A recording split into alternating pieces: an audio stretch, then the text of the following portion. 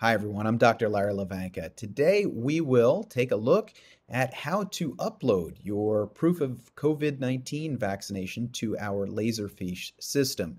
I just wanted to say thank you before we begin here to Nishika and Arush, who created a wonderful system for us to have our cards uploaded to. So thank you to them. So first, what you're going to do is go into your search bar and you're going to type in LF. It's going to pop up on my screen here. You'll see lf.bergen.edu/forms/HS0003. You'll also find that in the reopening reports, so if you don't want to have to type that out. So from there, you're going to be redirected to this page. You're going to enter your username, not your email, just your username, and then your password. So we will then click sign in. And you'll come up to the actual form. The form here explains some of the policy that we are still in the process of confirming with our legal counsel and working with bargaining units to make sure that this is all in accordance with the needs of our community as a college, obviously, and also in the best interest of our faculty and staff. So it goes through what type of vaccines are acceptable and so on. These fields here will auto-populate based on your Active Directory. So by me putting in Hlavenka before, it knows who I am. I'll also put in my phone number here, if I could remember it, right?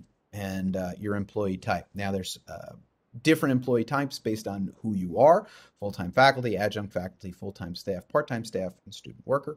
I am full-time staff.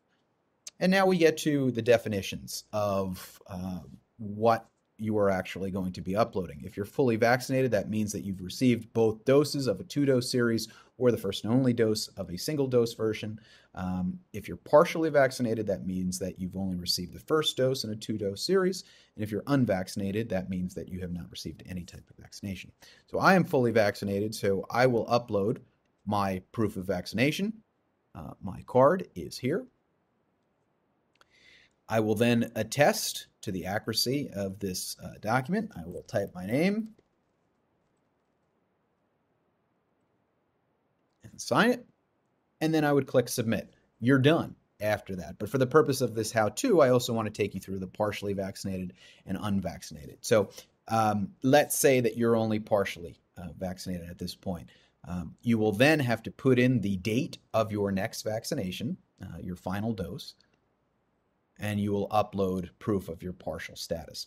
You will then receive email notifications once you have submitted that, reminding you to upload your final dose. Same thing as a fully vaccinated person, you'll hit submit. Now for unvaccinated, this is where the weekly test component comes in, and the requirement that you must weekly test in order to remain employed at the college, obviously, and if you do not want to become vaccinated. So what you'll do here is you'll pick the date of your test, you will upload your test results, you will sign, and then submit. You will once again receive email notifications reminding you that you need to test weekly, and will trigger every 5 days to remind you that you need to submit your test results. So that's really it. It's very simple. I did it myself yesterday. I submitted my form yesterday, and I thought it was very simple, and the president has done so as well. And, you know, if you have any questions, by all means, reach out to me, email me, call me. I've walked a few people through this process already. I've helped them upload their cards if they were having trouble. Please, I'll do the same for you if you have that issue. But hopefully this how-to served its purpose and provided you with the necessary guidance that you needed in order to get this done. So we appreciate you participating in this process and hope that we all remain safe and healthy during this incredible time in our world. So please be well and take care.